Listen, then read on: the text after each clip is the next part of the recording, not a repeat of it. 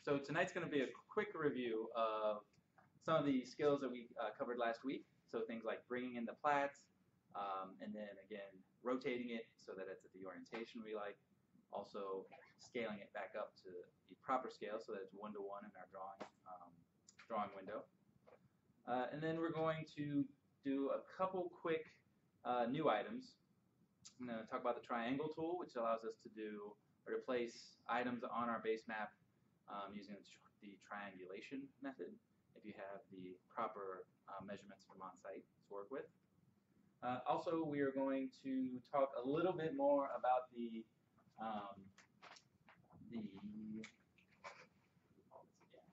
resource browser.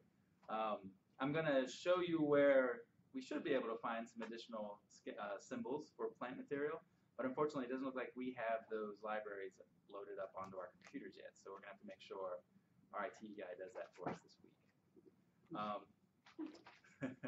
And then we're going to talk a little bit about landscape areas, which is another way of adding plant material or just plant beds graphically to your planting plans. And then I'm just going to kind of let you work on the plan that we started last week. As far as the existing conditions, what you have drawn right now is fine for the start of the evening. We all got to a point, I think, last week where we had the sidewalk and the house and a couple trees, a couple existing trees placed on our plans.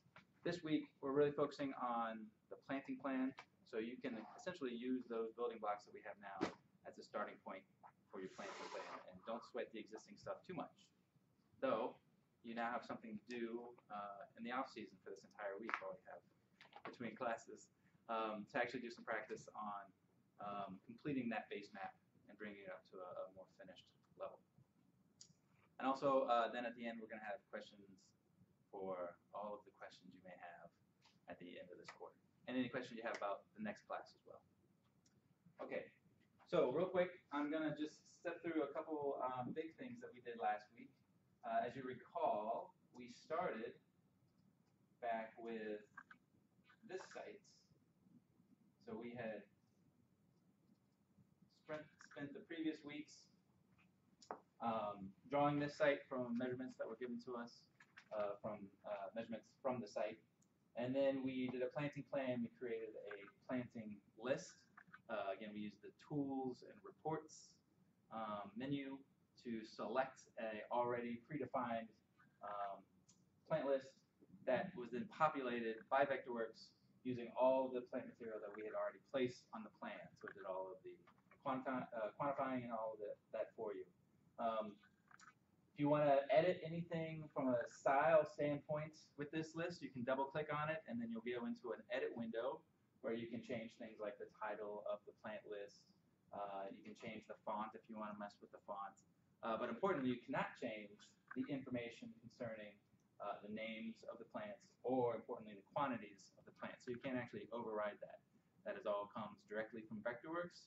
They're all links to the plant symbols that we defined over the past few weeks. So they don't really want you to change those on the fly. If you needed to make a change to the quantity, you'd have to go through and actually make the change on your plan. So if you had a client that said, oh, you know what, I like these, but I want only half of those perennials that you have in the corner there, you could just go in and change the perennials and then recalculate your plant list. So it's not just going in and simply changing the number. Okay, so we got to a point where we were able to create a planting plan and a base map.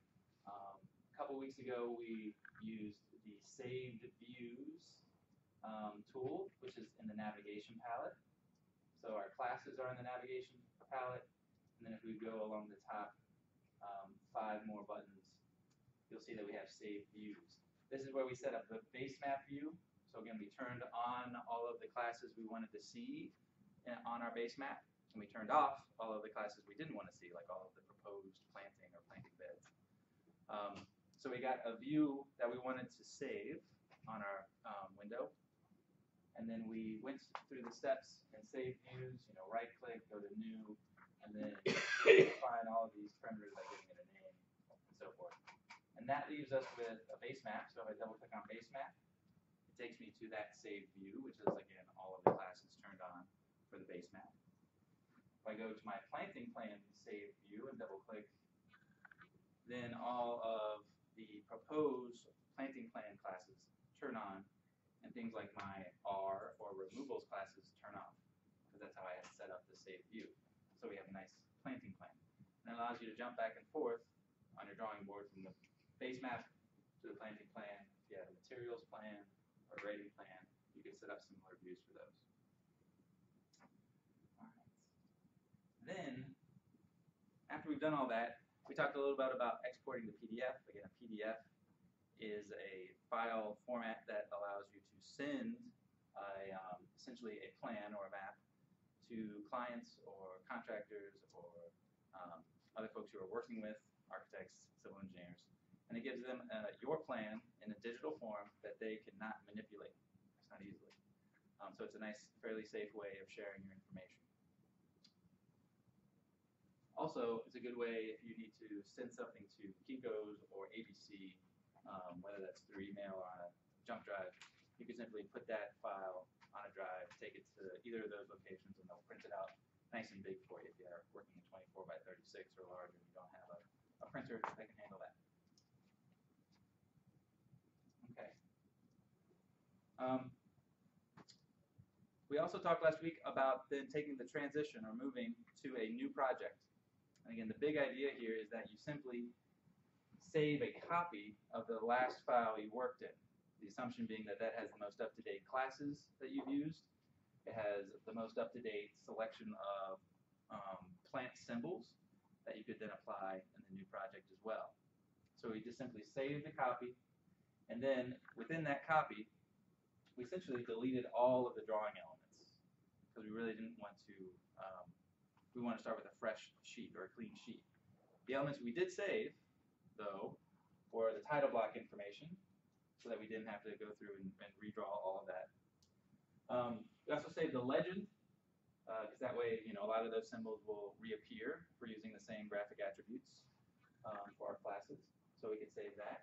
And then maybe you could save an existing tree or some of the other symbols or group symbols that you've created as well, just so you have those off to the side and you can apply them on your new plan. So I'm going to jump now from the first project to the file for the second project. This is where many of us left off last week. But this is our second project. When we jumped to our second project, the first thing we did is we imported the plat. I'm just going to turn that class back on. So we created a plat class to place the plat on, and we used the file, imports, and then import PDF in this case. Actually, you know what? This was a JPEG, so we used the import image file. The other one you'll probably use often is the import PDF. Just depends on what type of file you receive from the client. So by using that import tool, we were able to bring in this plat. I still have some drawing on top of that, but you get the point. So the plat came in. It's a big image. It's sitting on top of your drawing board. When it came in, it wasn't the right size, and it was oriented, horizontally and vertically to the page. So we, first off, went up to modify and scale objects. Modify, scale objects, here we go. And we used the symmetric by distance tool so that we could essentially allow Vectorworks to give us the chance to click on this button and then go down and measure 2 points that we know the distance between. So we use sort of the longest points we could use. I think a good example would be to use the property line, because each of the property line segments has a distance called out for it. So with that button selected, we could click on 1, 2 points, the corners of that, or I should say the end points of that line segment that we know is 105 feet. And by making those 2 clicks, it comes back and it gives us the current distance that we just measured. And then it gives us the chance to type in the distance that we want it to be. So we're already in the right ballpark here with 105 feet. But if it was 35 feet, that showed up in the current distance, then we type in 105 and it would blow it up for us to get it in the right scale. Okay.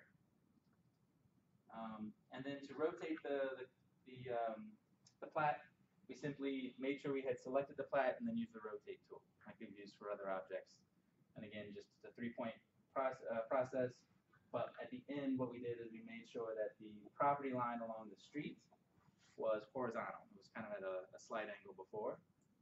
And what that does, of course, the north arrow is going to be a little skewed now, but we now can draw at the same alignment as the street and the sidewalk, and happens to also be the same alignment as the building. So everything's nice and parallel or perpendicular, so that makes drawing it that much easier. Okay, was there any questions or issues folks ran into or want to sort of revisit with sort of restarting with a new file or with a copy of a file and deleting things and scaling it back up? Any questions on that process? Okay. So again, the power of that, of doing that, those steps, I should say, after a project and starting a new one, is that you have all of the classes already here, and if you go into the planting tool and you go up and do the pull down menu at the top, sort of a quick way of selecting plant symbols you've already defined, you'll see in the current document that it has all of the plants that I had used in the previous project as well. So it's all been populated, it's kind of ready to go. A lot of that legwork we did in the last project is paying off now, and you know you don't have to spend as much time setting all that stuff up. Okay. Get out of the time. Okay. So with the plat on last week and situated, we were able to that plat isn't quite to go in and use the drawing on the plat to locate that building, and we worked on the sidewalk and the path out the door. We had placed a couple of planting beds for existing trees that are along the curb, which we also drew in. We drew in the driveway and the little garage at the back. We also drew the property line, which is shown here in blue. And to do that, we created a new class. So we have a property line class now. That's where that lives, so we can turn that on and off if we wish.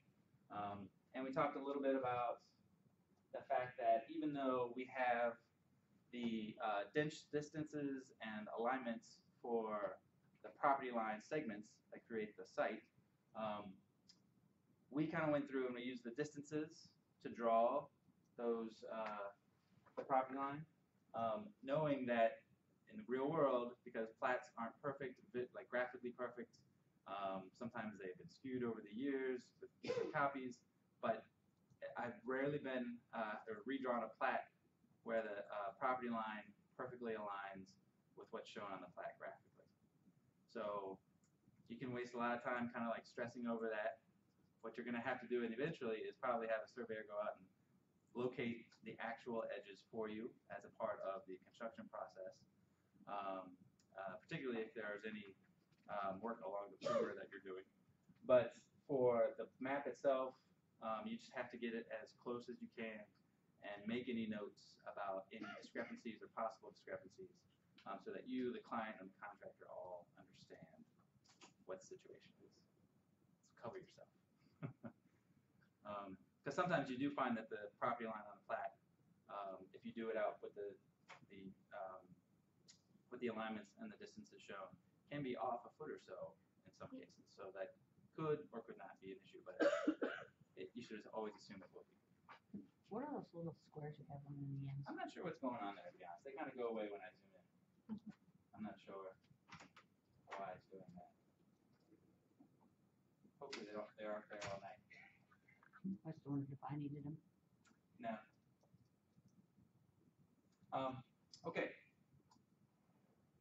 So this evening, I told you last week that to go ahead and sort of continue to plug away at this plan and the existing information on it. That's what was given to you on the printout I handed out last week. but that there were a couple trees I was going to help place this week, and they were on the side yard. If you look at the dimensions that are given for the locations of those trees, they're all based off of the corners of the house. So they give you two locations from each corner to the trunk of those two trees. So that tells you that we're going to use triangulation to actually draw those trees or locate the trees. So how many of you have used triangulation or remember triangulation from back in site analysis days and stuff? Okay.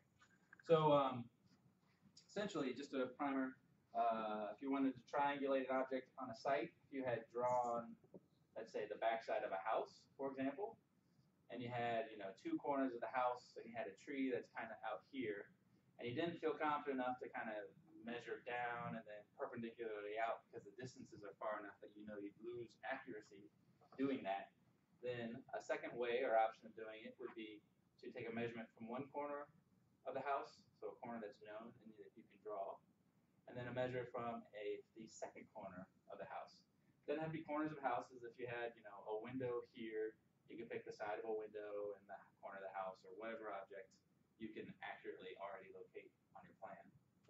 But then with these two measurements, you can come in, if you're doing this by hand, you'd have your drawing board, you'd draw the backside of the house on your drawing board, and then you'd use these two measurements to draw arc segments from the point of measurement, in this case, the two corners. So you could do an arc segment here using your protractor, your compass, thank you. It's been a while since I've had to do that with a compass. And you'd have a resulting arc that's kind of like this, and then you'd use this measurement with your compass again, and maybe you have a resulting arc that is similar to this, and wherever those two arcs meet, do you want to leave it open? Okay.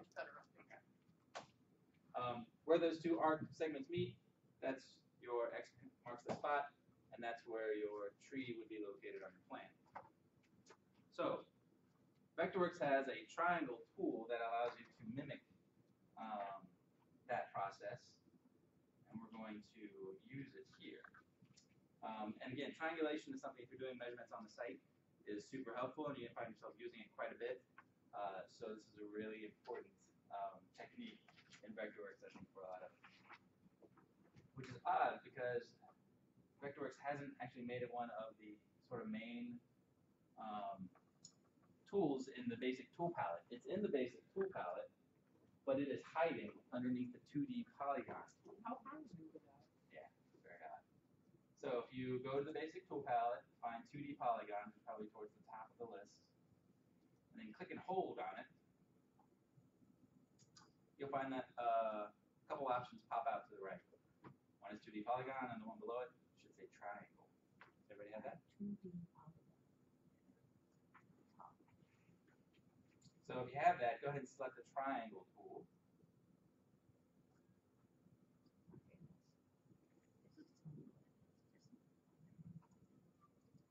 Why don't they just put it? You'd think they could just add another one. So when you switch it to the triangle tool, you'll notice that it changes position probably in the basic tool palette because we have it alphabetical. So when you switch to triangle, it goes down to the bottom, towards the bottom. But once you've done that once, unless you're looking for the 2D polygon tool in the future, which is also a useful tool, it will stick with triangle. So with the triangle tool selected, what we're going to do, so again, just as a reminder, we have these two trees here. Let's try and set the bottom of the two trees. So, if you just want to look at the screen, I'm going to use the triangle tool, and what I have to do first is define the triangle length, or the distance, between the 2 points that the measurements are taken from. So that's step one. So I'm going to click on the two corners of the house, because again, that's where the measurements are taken from. I'll start at the top corner, make my first click, and I'll come down to the bottom corner and make my second click. So, 2 clicks. Then it pops me into the triangle settings. By making those 2 clicks, I have already filled inside one, because that's 24 feet. Did you go just to the? I went to the top corner and then down to the bottom corner. And that's how long the house is. Correct. So that length of the house is Now I need to type in the other two sides, which are the measurements included on the plan. But there is a sequence. You want to make sure that side 2 will be the distance from the point that you clicked at first. And then side 3 will be from the point that you clicked second. So for side 2, what would that distance be in this case? So it's from the top corner of the house to the bottom trunk of the tree. 22 feet. 22 feet. That's right. Does everyone see where that comes from on the plan? Okay. So I typed in, whoops, I did that. I hit return prematurely. Hold on. Let me do that again. Okay. Good, This now you just do 22 that again. here.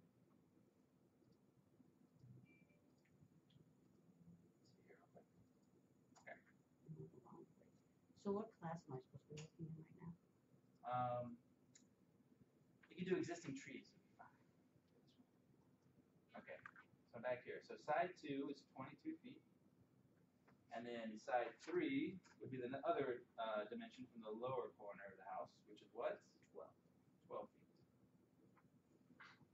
So I have 24. That's the resulting length from making the 2 clicks I started this process with. Side 2 is 22 feet, which is the distance from the first corner or position that I made my click on. And then 12 feet is from the second corner that I clicked. I'll click OK. When I click OK, I get 2 resulting triangles. And I also get a little sort of arrow symbol in the center. What Vectorworks wants now is for me to click on the side I want the triangle to appear on. So if I move over from this side to this side, you see the little arrow points on the side, whichever side my mouse is on. So I want to click on the side on the outside of the house. And that's the location of that existing tree. Right, and that end of the triangle. Right. So I go to this point, come down here, I'm just going to click on this other existing tree I've already drawn, click and drag while holding down the Option key, and then while still holding the Option key, I'm going to drop right at that point, and I've got my existing tree. Okay? Do I have to select it? So let's step through that together if you haven't already done it. Helps if you don't miss. Sure. So again, with the triangle tool selected, let's make our clicks at the top left corner of the house first, and then we'll move down and make our second click at the bottom left corner. When you have that, the window appears. 24 is side 1. Again, that comes for the 2 clicks. Side 2, we're going to type in 22 feet from the measurement on the plan. And then side 3 is 12 feet. Click OK. Does everyone have the 2 rectangles? When you do, make a click on the outside of the house. So that should give you the resulting triangle and the resulting point where the existing tree should land. So if you have another existing tree symbol already on your plan, you could copy it by clicking and dragging it while holding the Option key down and just let go of the mouse right on that point where the triangle intersects. Cool? So next up, we could go ahead and delete that triangle, because that is essentially a temporary construction line for us. So we can delete it. And we can move on now to the second triangle. So we can step through that together. Triangle tool. And again, let's make the click up at the top corner of the house, and then the second click at the bottom corner of the house. And again, that's only because we have the measurements from those exact same corners as we did for the first tree. Again, we get side 1 is 24 feet. What would side 2 equal in this example? So again, we're locating this tree using dimensions from each one. 13 and 3? That's right. So the first dimension will be 13 foot 3¼ inches. So 13 feet, 3.25 will do. And then for side 3, it is the 24 feet, 6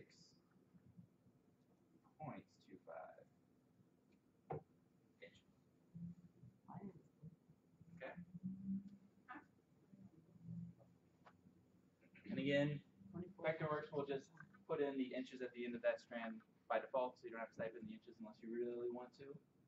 But once you have those dimensions in, you can click OK, and you should see the resulting triangles, 2 again, to start with. And once you see these triangles, again, Vectorworks is just asking which one you want to keep.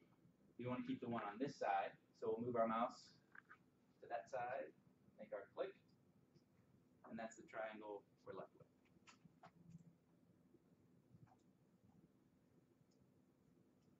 Yeah, no? Oh, Uh-huh. yeah. I just need to make my trees back. Say that I again? need to make trees again. Okay. How do I merge the 3 layers or the 3 different circles? Group. So if you hold down the Shift key and click on each circle, Yeah, got that. and then right-click, and group is down on the list. I have a funny question too. Uh-huh. I don't know how to delete the little triangle. Just push the delete button again. Right click. So if you click on the triangle and then hit delete key, Oh, yeah. you'll get rid of it. I'm just kind of spacing. Sorry. So if you're not getting group on the right click back there, it should be under modify in the menu above. So they're sort of, they're kind of like next to each other in a row. Those 2 trees? Yeah. That's right. We have no little. I'm having a little trouble moving the trees for some reason. Triangulation visual. The triangulation you've got